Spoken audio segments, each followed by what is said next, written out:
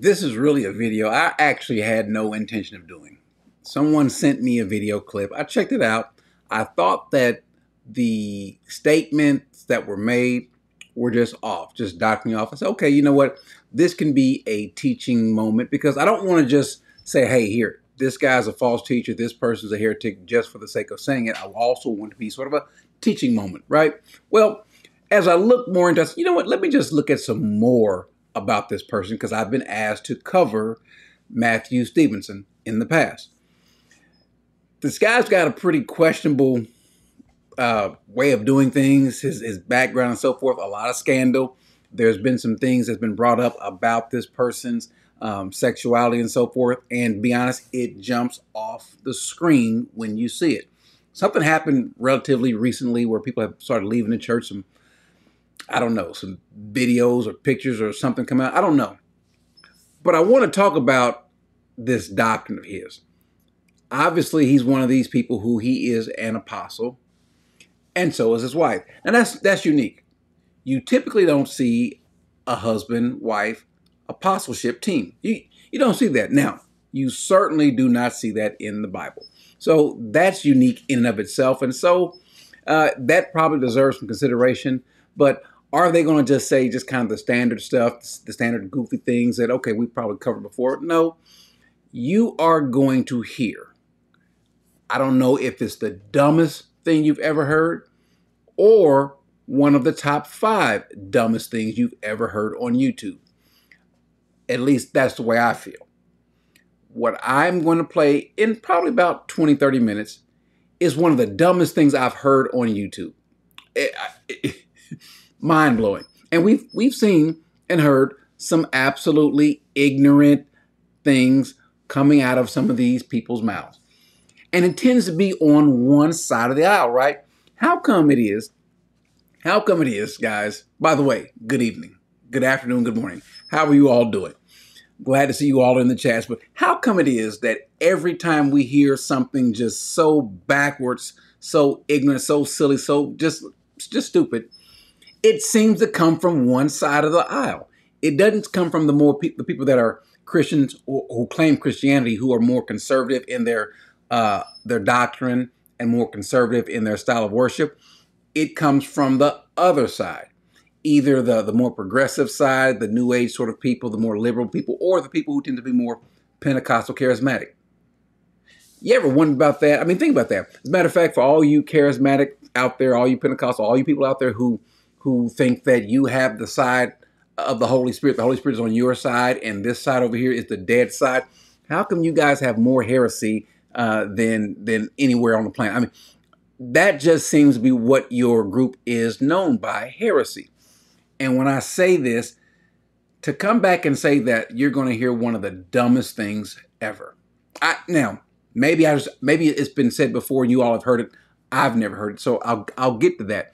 But I wanted to go over some things. By the way, how come apostles, prophets, they're always laying hands on each other? Now, we talked about this before with the TD Jakes and Sarah Jake stuff, and they're always laying hands on each other. Could you imagine getting together with your friends, your homeboys, your girlfriends, your sisters, your buddies, getting together with the fellas and just start laying hands on each other?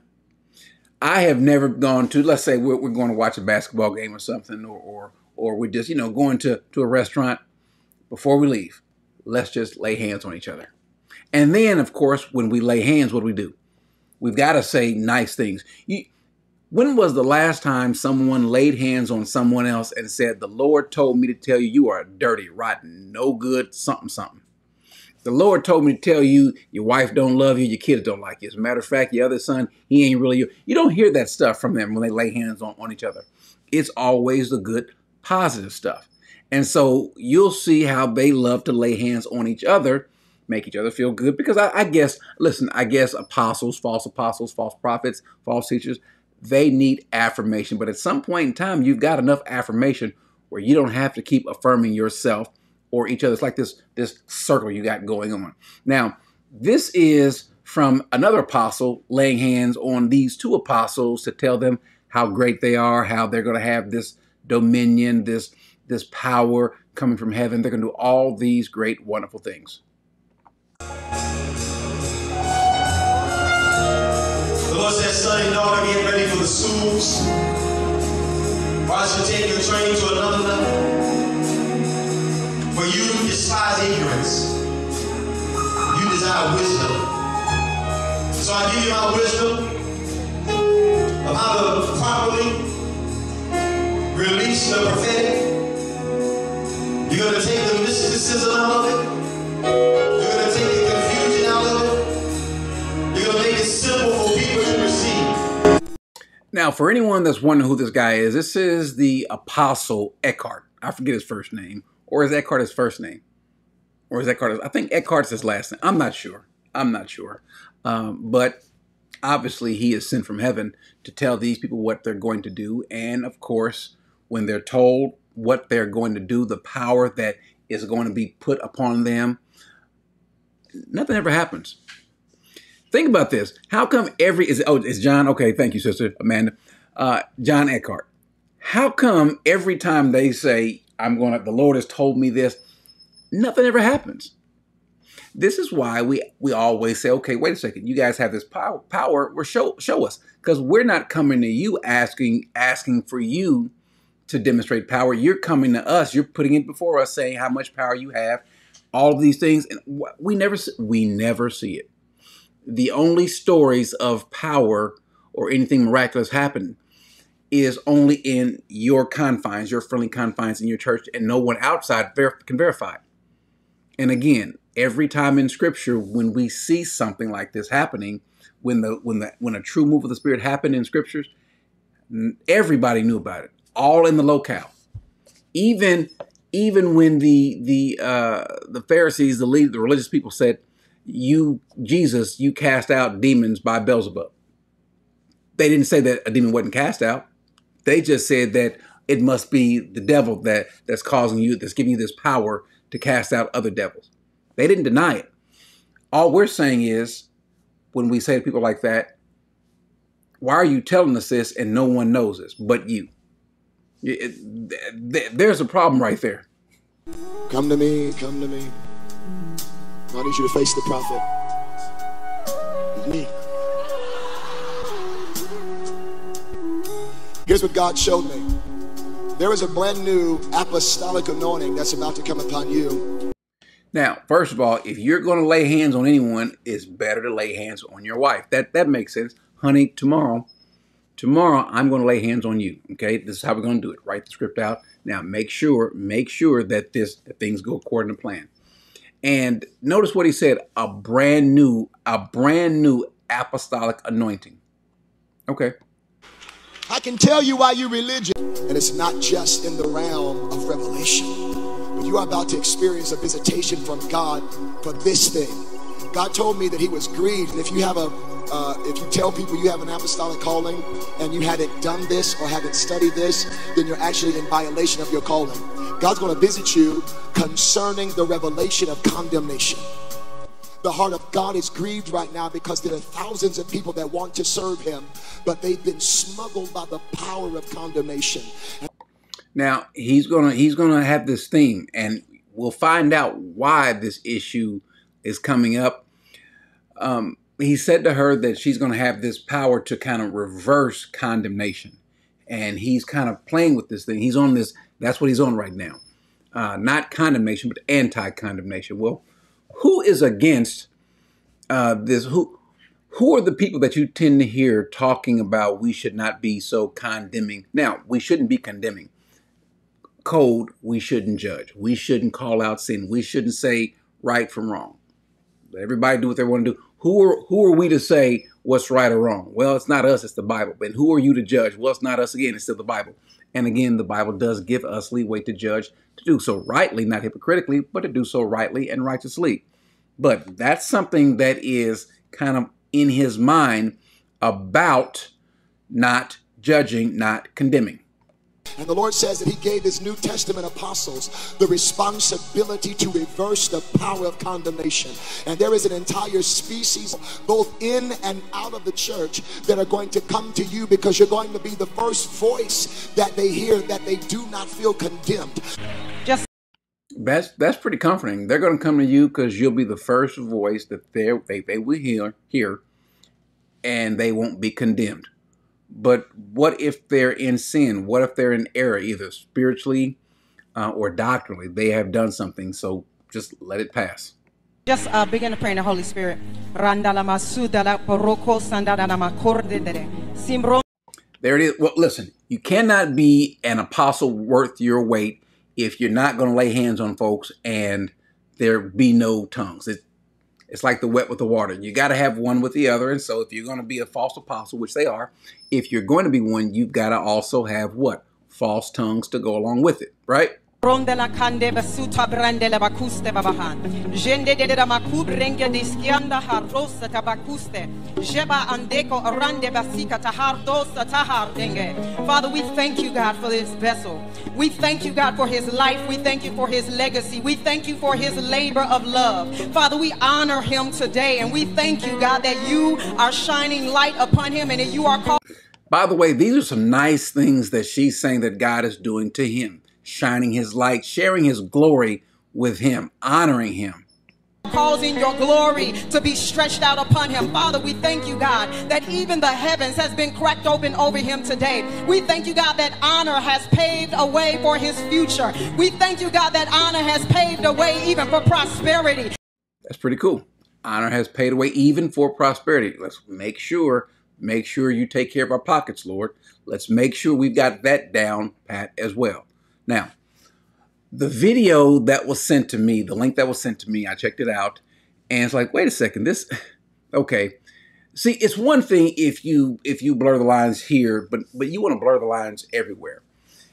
And this video is just, you know you're a bad preacher when every 5 minutes you have a bad doctrine, you have heresy.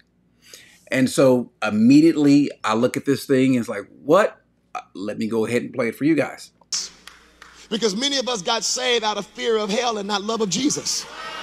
We didn't hear enough about Jesus at first. We heard the wages of sin was death, and the gift of God is eternal life. So we're like, oh crap, I don't want to go to hell. Want to go to hell? Hell no. Want to go to hell? Hell no. We sing that stuff in church, and we put a fear of hell in people. We make them watch rapture movies, and we tell them, you better get ready. You better get ready. All the while, the Son of Man is sitting there like, hey, can I be exalted? I said, if I would be lifted, I would be the one that draw. Don't use hell to recruit people for me. Use my love, my restoration, my redemption. I'm the one that needs the attention. Hell ain't bigger than Jesus. Hell is a reality, but it is not the gospel. I said hell is a reality, but it is not the gospel.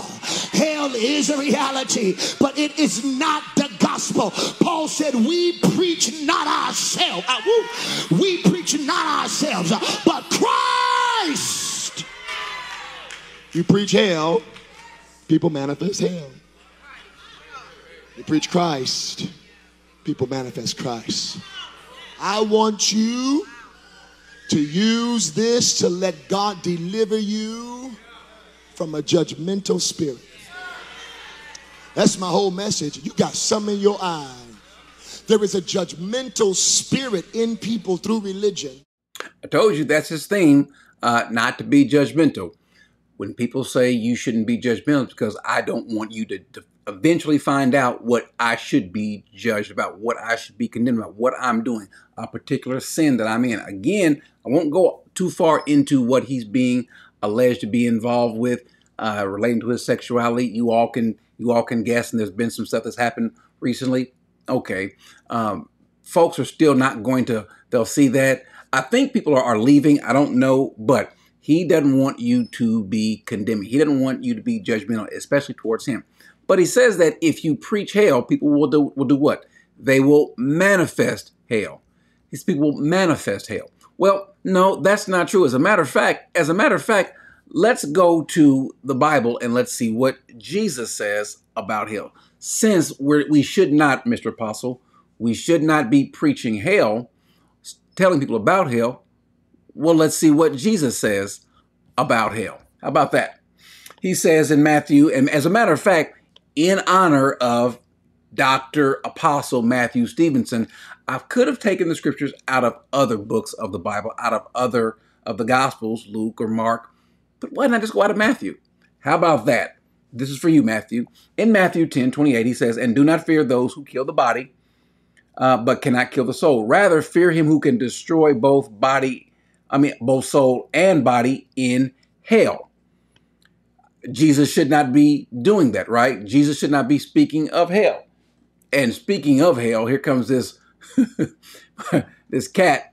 I don't know how he got in this room, but this cat is here. And so I'm pretty sure he's going to jump up here in just a second to try to disrupt me. He's already done so. Jesus also is telling people to, in Matthew 11:20, then he began to denounce the cities where most of his mighty works had been done because they did not repent. Look what he says.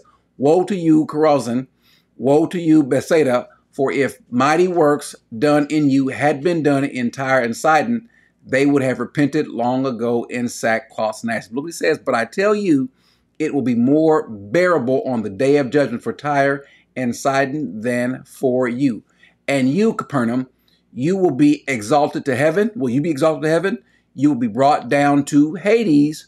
For if the mighty works done in you had been done in Sodom, it would have remained till this day." So here we've got Jesus speaking about the dangers of hell, the pitfalls of hell. Are we going to tell Jesus, "Jesus, don't be judgmental. Jesus, don't condemn. Jesus, if you speak about hell, people will start manifesting hell"? Well, no. Remember, Apostle. Oh, I'm sorry, Mr. Apostle, Mrs. Apostle. Apostles makes you wonder what their mailbox looks like. Does it say Mr. and Mrs. Apostles? Does it just say, you know what? Keep the mail. We already know what's in it. The Lord has shown us what's in it. I don't know. But anyway, if he had any sort of biblical understanding and sense, he would know that we don't have to manifest hell. We're already born sinful. We already have all this sin in us. And so what we manifest is just our nature. And all Jesus is doing and all any of us should be doing is warning people the dangers of hell. That's what the gospel is. The gospel is warning people of the potential punishment for our sin and our nature, and then letting them know that deliverance, there's the word, deliverance, salvation is available through Christ Jesus by merely placing your faith in him. That's what the gospel is. And so we're even told, Jesus tells us, even in Revelation, well, John is telling us, Revelation 16:10, let's start there. He says that the fifth angel poured out his bowl on the throne of the beast, and his kingdom was plunged into darkness. People gnawed their tongues in anguish and cursed the God of heaven for their pains and sores. They did not repent of their deeds. They weren't going to repent. So should we not tell people to repent of their deeds, of their sins? Should we never say that? We got a problem. We got a problem with you. Now, the reason why he says that is because he's been getting attacked. He's been having people come at him from all sorts of angles, from his mannerisms, from his clothing. And we're going to bring up scriptures about his mannerisms and his clothing in just a little bit. But I'll just play the video. Thank you so very much. Grace to you in the name of God our Father. In Jesus' name, who is the very Christ of God. It is. I know what you're thinking. I thought the same thing. What in the world is he wearing? What are you wearing? A man has no business wearing something that... I'll cover the... You know what? No, I'll cover the passage now. I'll cover the passage now. The Bible, Paul tells us that it's a sin for a man to be effeminate. That goes without saying. And the word that's used for effeminate, the Greek word is malakos, which is the softness, you see the mannerisms. And so this is not something, hey, Corey, we're being too harsh. Somebody said tablecloth. We're being too, no, we're not being harsh. These are things, if we say something is soft, then that's something that we see with our eyes and make a judgment. And so to be soft as a man is a sin. And Jesus spoke about it, even not just being soft, but about soft clothing. Let's go to a book that you have the same name of, Matthew chapter 11. Let's go there. It says, as they went away, Jesus began to speak to the crowds concerning John. What did you go out into the wilderness to see? A reed shaken by the wind? What then did you go out to see? Look what he says, a man dressed in soft clothing. And this word right here, look to the right, is the Greek word for malakos.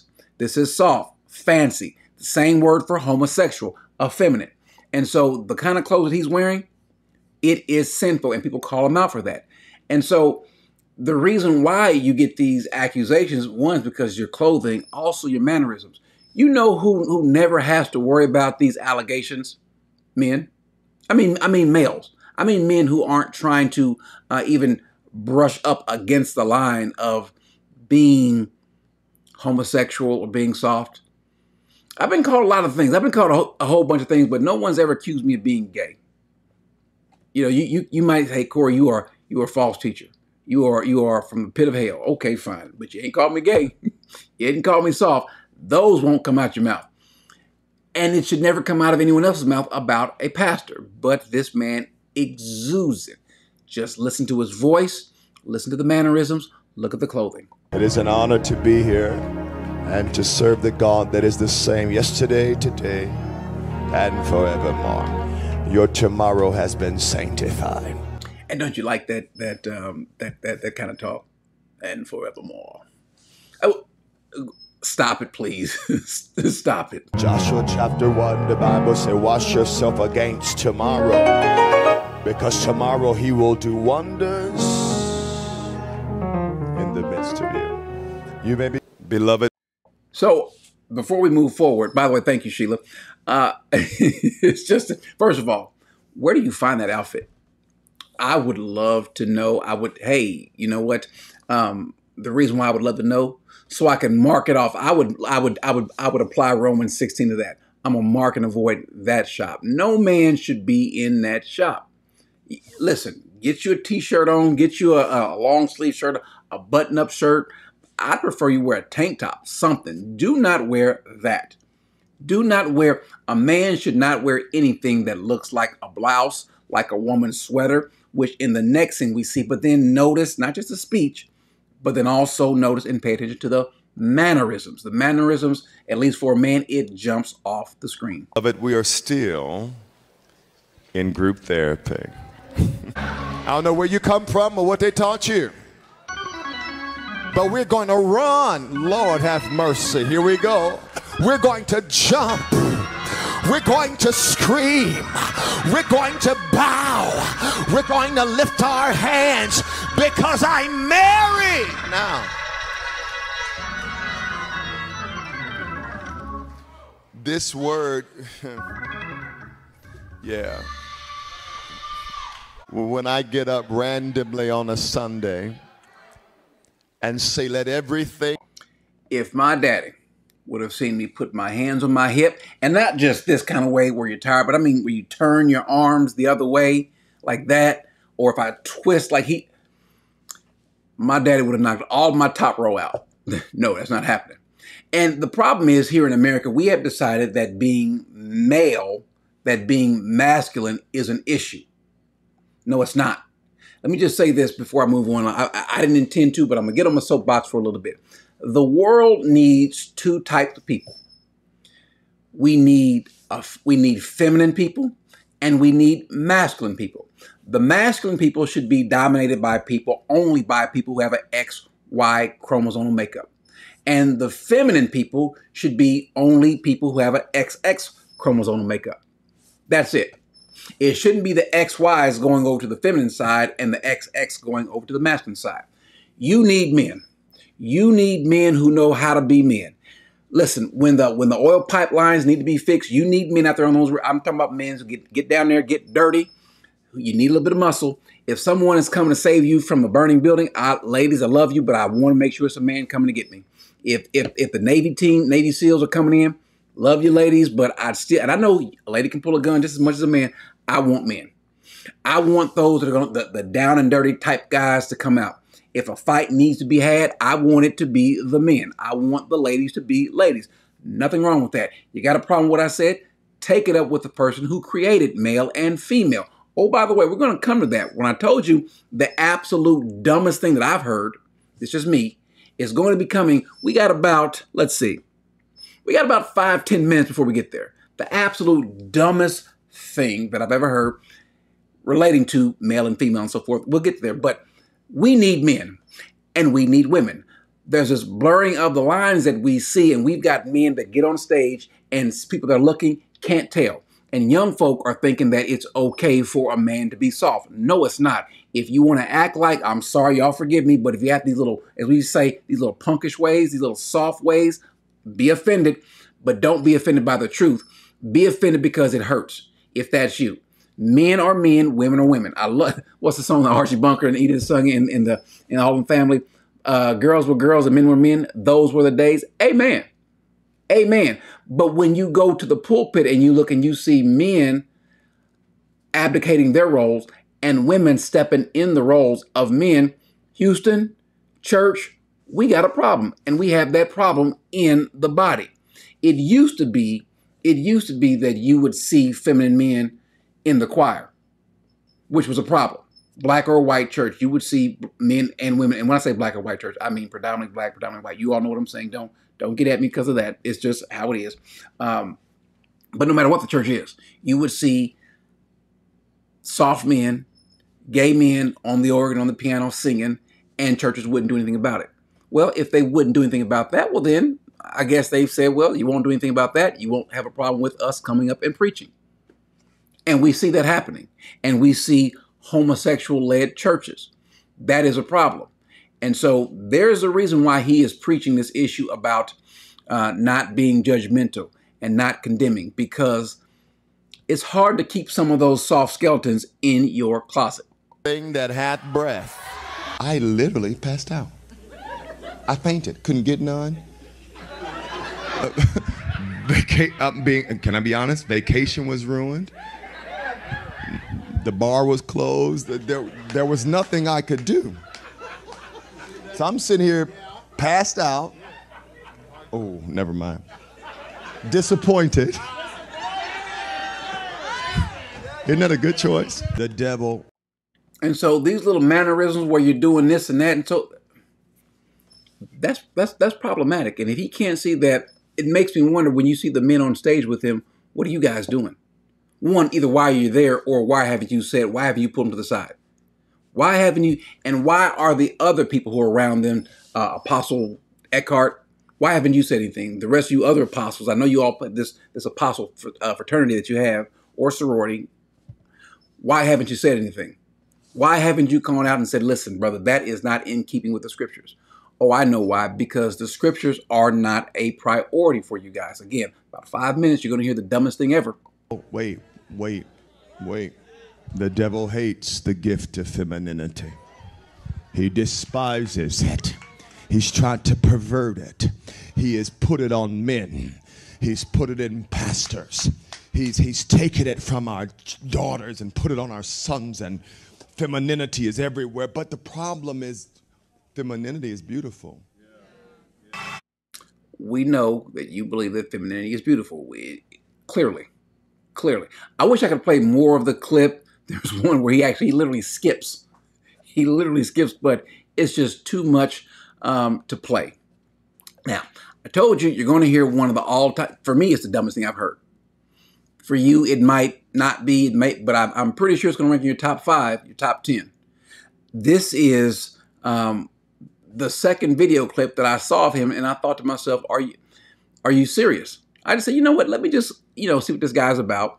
Clicked on the video, had no idea what the video was going to be talking about, and let me just hear him, because as I said, when you turn on a video of a false teacher, a false prophet, someone who didn't know the scriptures, it won't take long before you see this guy is out of his league and is serving some other God, and is certainly not reading the Bible. They don't have any sort of biblical ability to navigate through the scriptures. As a matter of fact, what you're going to hear is just, how do I put it? Dumb, stupid, moronic, ignorant, all those things. Let me go ahead and start playing it for you. We approach the book of Genesis like it's the beginning of God. And it's not. It's the beginning of what he decided to write. By the time we read Genesis 1, obviously a lot of stuff had already happened, because when Adam got there, he had a visitor. Did you catch that? Now, this isn't the dumbest thing yet, but did you catch that? He says when Adam got there, he had a visitor. It's as though Adam, when Adam came around, there was something or somebody's already there. So make sure you don't miss this. A serpent. And we have no explanation about where that guy came from until the book of Ezekiel. So we've got to keep reading to find out that God was doing things, building things, saying things. He had whole civilizations before he formed Adam. Okay, you hear that? He said he had whole civilizations before he formed Adam. He was doing things, building things before Adam. We're going to look at the scriptures and just see how backwards and ignorant this is. But that's not the dumb thing yet, guys. So now I'm going to play this part over because in case you missed that, I'm going to play that again. If he did, we got to keep reading to find out that God was doing things, building things, saying things. He had whole civilizations before he formed Adam. Now, that's what you call, and Chesham put it in, it's called the gap theory, where there's a gap between the early verses in Genesis where they think that because the Spirit of the Lord was hovering over the earth, that he was hovering over the earth in judgment. Well, that's not the case. And by the way, I'm going to wait. I don't have my Hebrew alert here. I should have put it up because we're going to go through the Hebrew. But even just the English clarifies this. And ladies and gentlemen, let's get ready to hear something absolutely stupid. If he didn't, he wouldn't have had a right to give Adam responsibility. How do you understand what I'm saying? Now, Genesis 2 gives us a principle, and I'm going to give you two scriptures, all right? Genesis 2 gives this principle. I believe it's 2:17. Now, if you look up in Genesis 1, we see that 6 or 7 things that God told the human race to do. Let me give you the exact scripture so I know you believe that I actually am saved.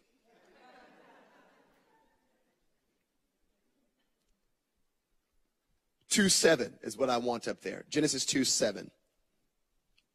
Now, keep this verse in mind. Let's reflect. Once upon a time, God went walking through the garden and said this: be fruitful, have dominion over every creeping thing that creepeth over the earth. Do this, reign, subdue, all of the things God told Adam to do. Do you know the greatest problem with that? You know the most powerful issue with that? Do you know the most profound challenge with that? Adam did not have a body. I'm going to play it again. I'm going to play it again. This is the dumbest thing that I have heard. Play it again. That creepeth over the earth.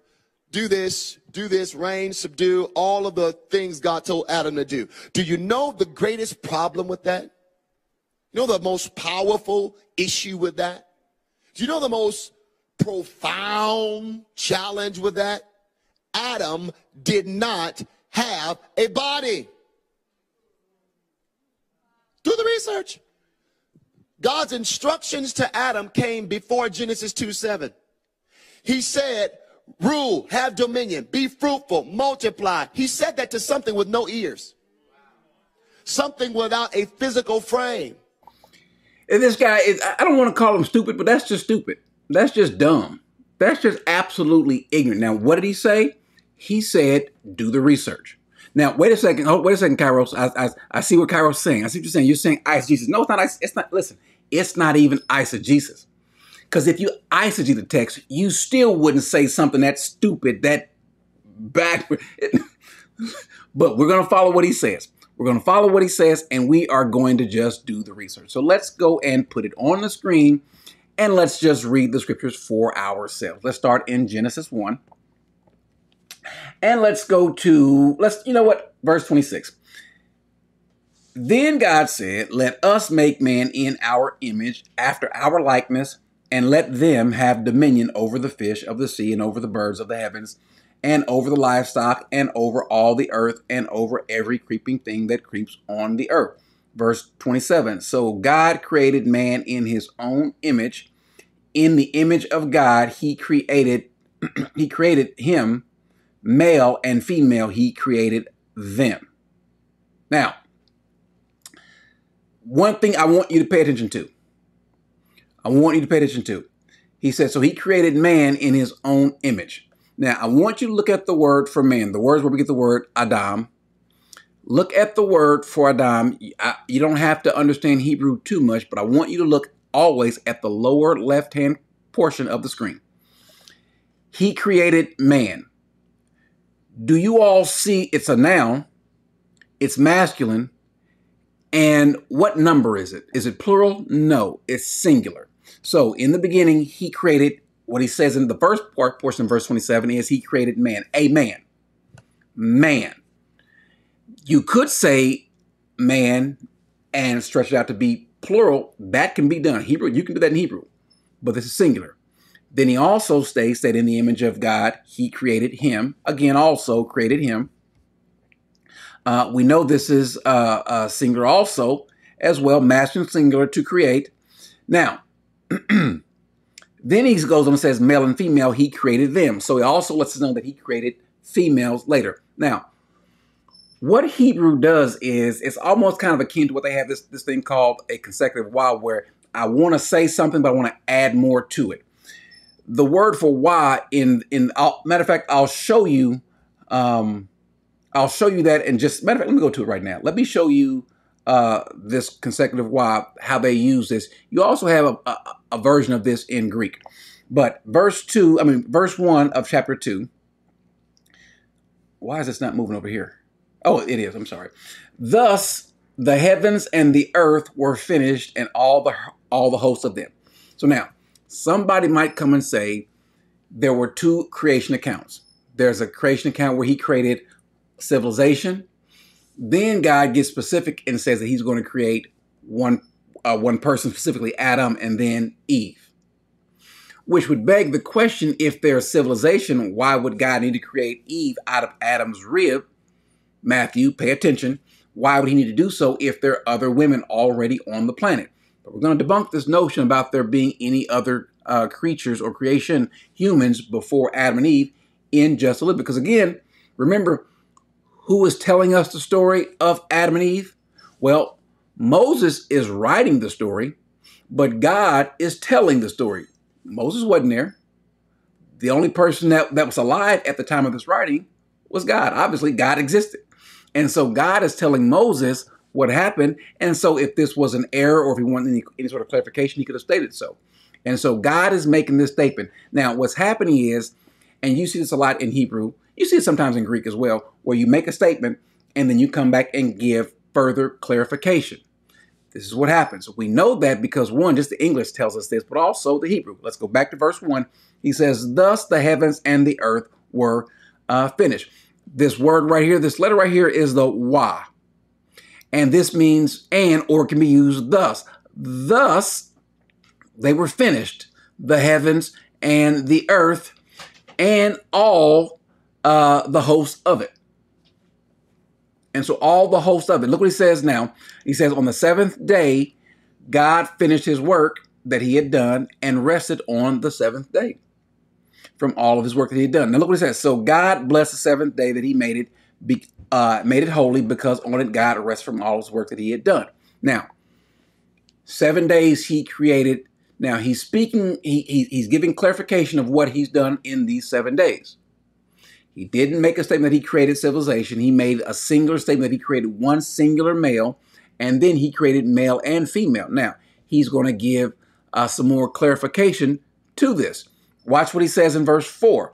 He says, thus, piggybacking off verse 1, he says, these are the generations of the heavens and the earth when they were created in the day that the Lord God made the earth and the heavens. Now, if he made male and female, and then he turns around and makes Adam and Eve, if these are two different accounts, here's the question, Matthew, or really anyone that would disagree, then do we have two earths created, two creations created from chapter 1, because it's going to go over the exact same thing of chapter 1 in a little bit more detail.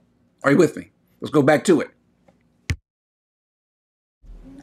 So he says, Verse 5, when no bush of the field was yet in the land, and no small plant of the field had yet sprung up, for the Lord God had not caused it to rain, and there was no man to work the ground. Well, wait a second. If there was other civilization, then that statement can't be true. So all he's doing is giving an account, because remember, these things happen, vegetation happened before man was created. Are you with me? And so then he goes on to say, he gives an account in verse 7, then the Lord God formed the man, and this is the definite man. This is Ha-Adam. So when you see the Ha right here, if you look in the right part of your screen that's highlighted in green, the Ha-Adam, which is the man. Then he formed the man of dust from the ground and breathed into his nostrils. And the man became a living creature. So now, what we know here is that there is the man who is by himself, and we're going to see that he needs a helpmeet, a woman. God is going to form a woman. Again, if there were more people on the planet, Apostle Matthew, then God would have simply brought one to him. Now, how do we know that there was no one else before Adam and there was no one else before Eve other than Adam? Because Adam says so, and God is the one that's verifying this. Go to Genesis chapter 3, verse 20. He says, and Adam, the man, called his wife's name Eve. Why did he call her name Eve?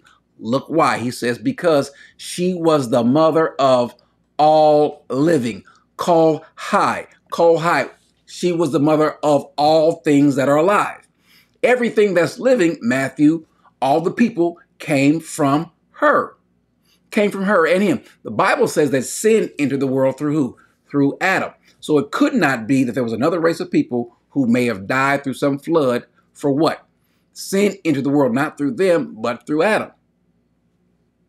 Matthew, stop preaching. Stop teaching. If the rumors are true that people are leaving your church because some tape came out or some conversation came out about sexuality, I hope they all leave. I hope every last one of them leave. You have no business being over anyone's spiritual life. You are an embarrassment to all pastors. Not apostles, because you're not an apostle. Neither is your wife. He says, now, by the way, that was the dumbest thing I ever heard. That God is making these statements. Adam, you're going to do this and this and this. But Adam didn't have any ears. And Adam didn't have any ears because Adam didn't have a body. So he created Adam, but hadn't given Adam a body yet. I don't even recall being this backwards when I went to Sunday school a couple of times, and I knew the story when I was a little boy, even though we didn't go to church. And I never in a million years would have came up with this. You're trying to be so profound that you will say anything stupid, hoping that people will follow. And guess what? Because did you hear the people cheering? The people are clapping. Wow, you said something. Amen. So while he's saying something that seems profound, it's really stupid. And while he's giving his little soft mannerisms, touching his face and this and that or whatever, bending his wrist and so forth, no one is reading the scriptures. That's the problem. Now, I'm going to address something in just a little bit. As a matter of fact, I'm going to address someone in the chats because they make statements and it leads other people are having same problems. And so we're going to address this in a little bit. But I want you to hear something else that he says listen, brother, read your Bible. Pay attention.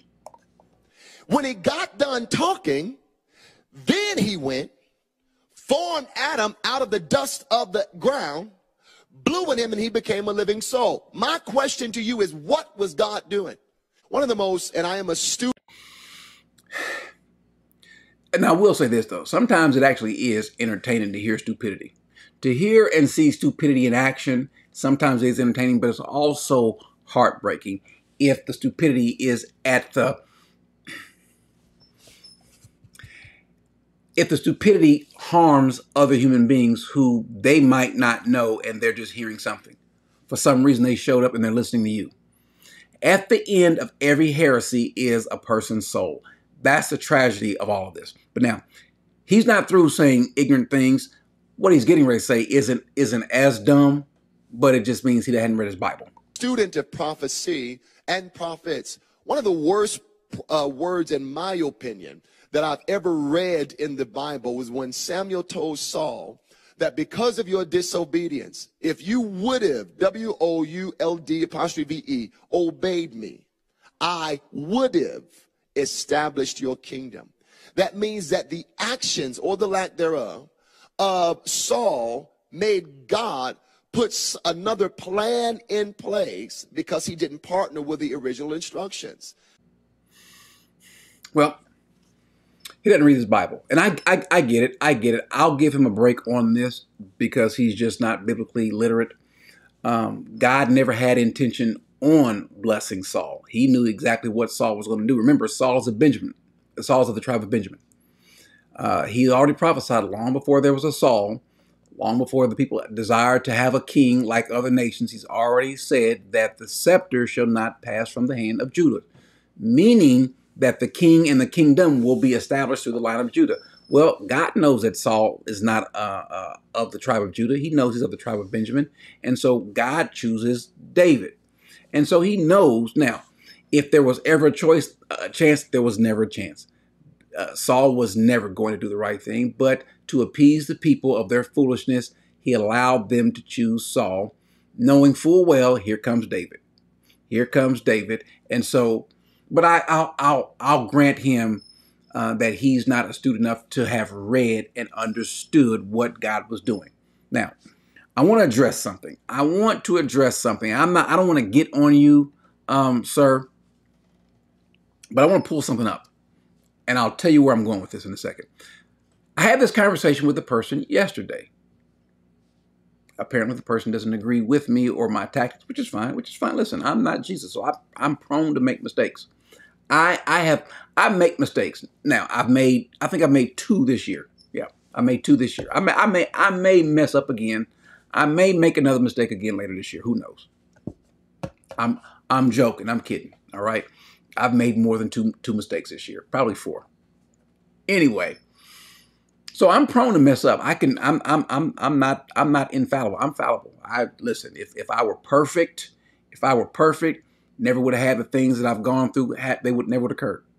And so all I'm trying to do is be open and transparent and walk through the scriptures before you, so you can see how I get to stuff, and then you can judge what I'm saying and doing if it's correct.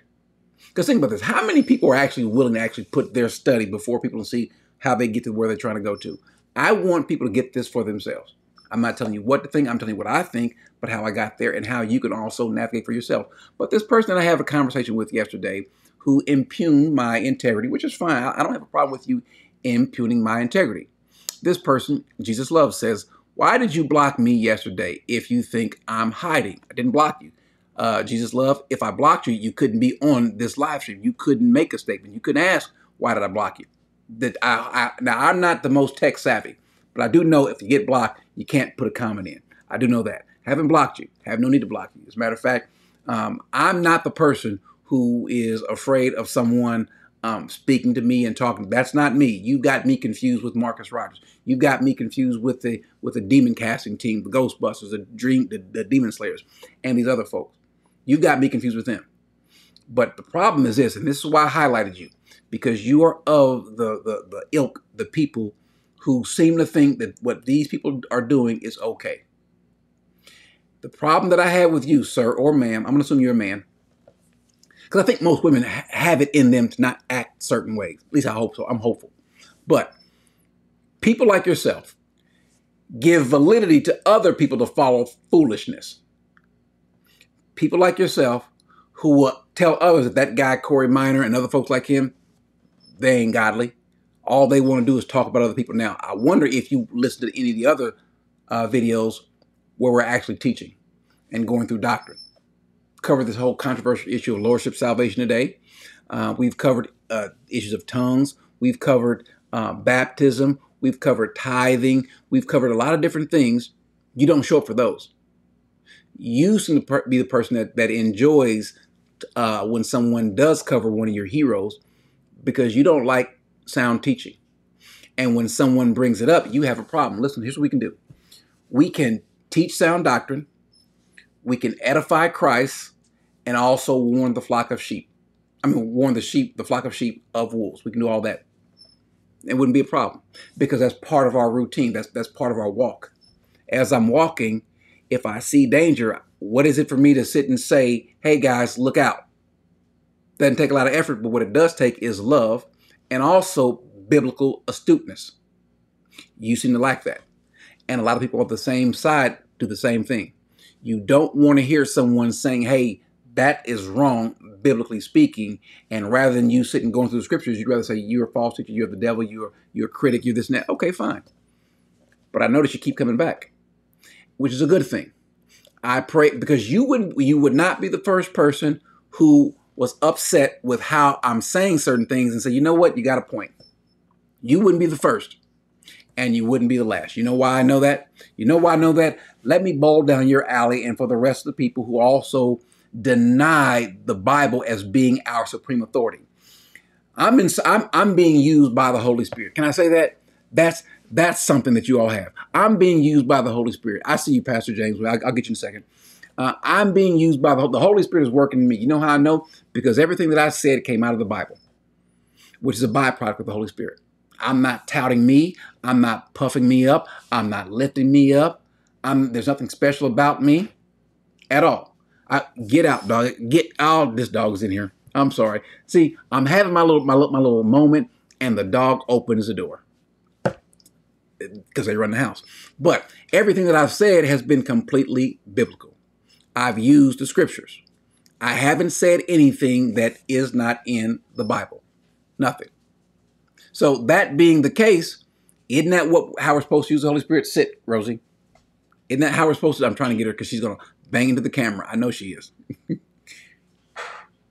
Yeah. The other day, she put her paw on the power supply deal and turned everything off. So I need her to be still. Anyway, so let me answer this question. He says, I have a question for you. Don't you think it's only logical that we can fall from grace? Scripture tells us that we can fall from grace if we aren't obeying Jesus. Well, that's a good question, my brother. That is a good question. And the answer is no, we cannot fall from grace. The passage that people refer to is Galatians 5, where Paul says that anyone who seeks to be justified by the law or by works, you are cut off and you have fallen from grace. These aren't people that were saved. These are folks who are trying to get saved by the law. We don't see that anywhere else. And so, but that's a good question. But those are the kind of things that we should have dialogue about. Be open to have these conversations. So again, I don't see where the Bible teaches that we can fall. But that being the case, my point is this: to all you people, and I'll just say this as we are on our way out the door, to all of you people who believe it is okay to turn a blind eye, a deaf ear to a known wolf, I can promise you this: God is going to deal with you as well. Do not think that you shall escape condemnation or judgment. Remember, let's take a lesson from Esther. Esther is told by her uncle Mordecai. He says, you might be here for such a time as this, but if you don't do it, don't think that God won't take care of his people. Don't think that God won't deliver his people. And don't think that you will escape condemnation or punishment. You will not. And so for all of you people who are out here saying that leave them alone, let God deal with them, who are you to say that God won't use them? The Bible is. And if you won't parrot what the Bible is saying, if you won't repeat what the Bible is saying because of fear, either you don't know what scriptures say or you want to be left alone, shame on you. If you don't want to grow up, get up and move to a higher level in the scriptures, shame on you. So what was his name again? Let me put it back on the screen because I want folks to know you. Jesus loves. Shame on you. Shame on all the folks who are in love with Marcus Rogers. Shame on all the folks who are in love with the Demon Slayers. Shame on all the folks who are in love with the Daniel Adams and so forth. Shame on all of these people who do not know how to read or want to open their Bibles and read it. Shame on you, because you are also enabling other people to fall. Shame on you. Let's see. Okay, that's another. I won't answer. That's a whole nother subject.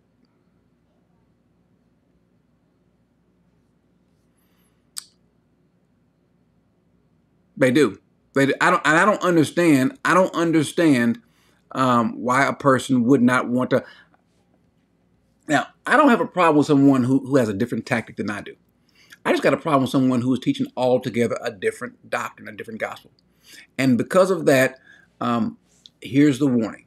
Not a prophecy, because you guys don't seem to appreciate prophecy that is negative. You like positive prophecy. The Lord is going to do this for you. The Lord is going to bless you. The Lord is going to open up heaven. The Lord has created a new heaven, a brand new heaven just for you. Open it up, and it's going to cause these folks to give money to you and pour out a blessing to you so you can get your brand new Mercedes.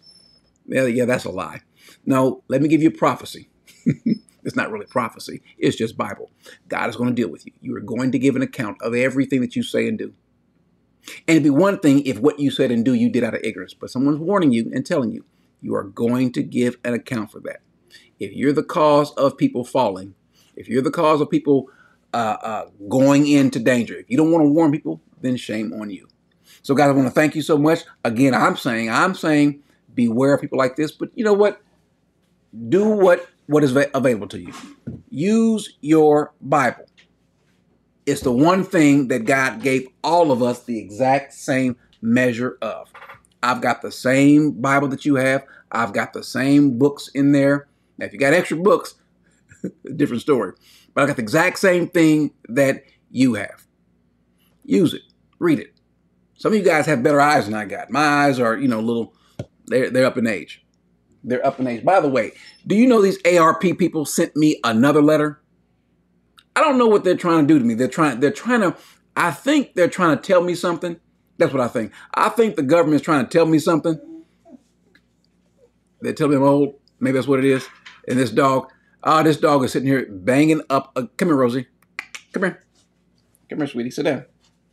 My daughter's dog is here. And so now she is, I don't know if you saw the camera move. That's because she's banging up against, she wants to lead out the door. Sit down, sweetie. Sit. Sit. I guess I'll just have to keep rubbing her to keep her still.